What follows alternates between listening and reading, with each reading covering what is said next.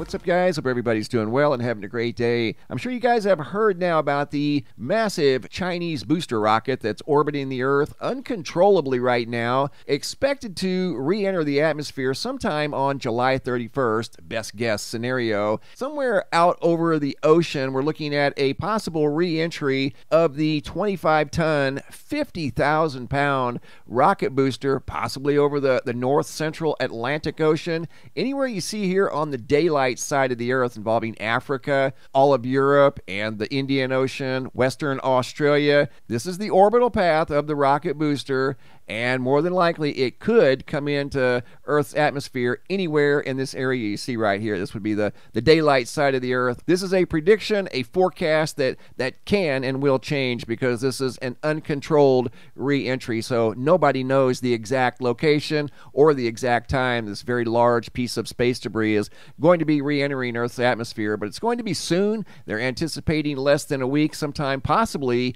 around July 31st. I'm sure as most of you guys have also heard about the large 7.0. It's been downgraded from a 7.3 to a 7.0 magnitude earthquake in the northern Philippines. This earthquake was very shallow, coming in at 6.2 miles deep, and it was felt on seismographs all around the world. You can see the seismograph here in the Philippines. This was from a few hours ago, and it's still pretty much jet black. And you can also see other seismographs around the world that detected the primary wave, and they too are black, but not quite as black as the one you see in the Philippines that was closest to the epicenter of the very large earthquake. But look at this one here in South Dakota, of all places, 7,000 miles away, actually 7,400 miles away if you fly over the top of the Earth. This one here was also jet black, like the one that was close to the epicenter of the very large earthquake. Coming over here to Google Earth, here's where the epicenter of the earthquake was at, in the northern Philippines,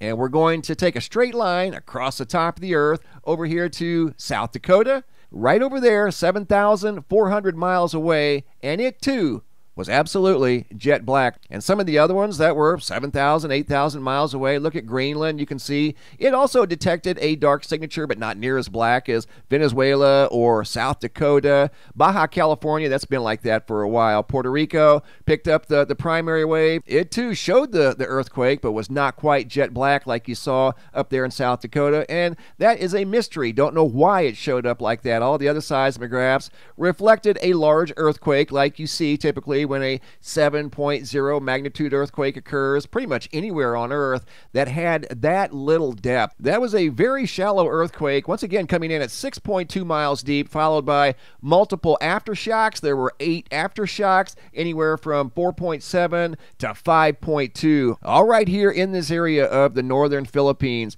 I wanted to take you guys over to another location that's of interest right now, and that's in the Dominican Republic, Puerto Rico area, and you can see now that these earthquakes are starting to extend down to the Greater Antilles, these islands down here in the southern Caribbean. And I want to take you guys over here to Puerto Rico and the Dominican Republic and look at all the earthquakes that have occurred just in the last 30 days. And this has been going on for several weeks, in fact, several months in this area. Started out down here in southwestern Puerto Rico, and I've been following this earthquake swarm for a long time. I don't report on it every day because there's not been any major earthquakes in this area. They're starting to spread out over towards the Dominican Republic from this area right here off the southwestern coast of Puerto Rico. And you can see now there was a 4.2 down here in the Greater Antilles, and yet another earthquake down here of moderate magnitude of 4.5. And you don't normally see earthquakes down here in this area, even though there's a fault line a few miles away. To have earthquakes that close to the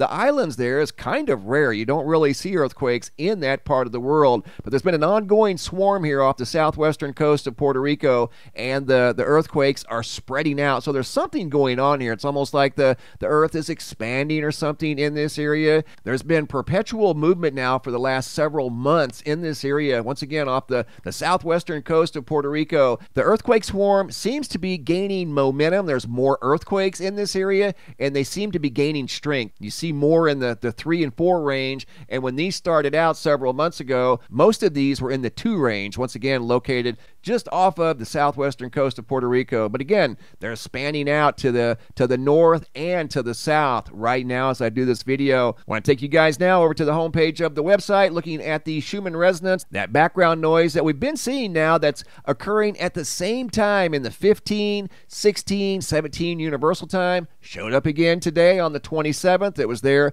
yesterday on the 26th, and we'll see if it shows up again tomorrow. Hopping over to the Yellowstone supervolcano caldera, looking at the seismographs that monitor the mighty supervolcano. The seismograph in the southeastern quadrant of the supervolcano is still showing all red vertical lines, or at least an abundance of red vertical lines. And now you're looking at horizontal dark lines at the bottom of the graph. That represents earthquake activity. This has been going on now for over a week at the premonitory seismograph at the supervolcano caldera. You can see there was some earthquake activity. That was the 7.1 that was detected by some of the seismographs up here at the supervolcano caldera, but not all of the seismographs. So once again, unusual activity persists in the southeastern quadrant of the supervolcano caldera. Coming over here to nullschool.net, checking out the Sahara sand situation, you can see yet another giant plume is making the 4,000-mile journey across the Atlantic over to the Gulf of Mexico and the southern Caribbean. This is known as the MDR, the main development region during hurricane season in the northern hemisphere. But as long as we have these large sand plumes out here, there's probably not going to be any hurricanes in this part of the world. They're all forming now over here in the eastern Pacific in the very warm waters off the coast of Central America and Mexico, and they're heading up to the northwest, and they're not making landfall, which is a good thing. They are moving heat away from the equator, but we need some activity over here to move heat away from the equator in the central Atlantic Ocean. But as long as there's this dust plume, once again, that makes the environment very unfavorable for the formation of hurricanes. And coming back over to the homepage of the website, feature photo today was sent in by Erica H. out of Mattoon, Illinois, of what looks like a big giant pink gateway in the sky above Mattoon, Illinois. Great job, Erica. Thanks for sharing. If you guys have any photos you'd like to share, you can send those to reports at MrMBB333.com. Thanks for watching. Have a super day and be safe out there.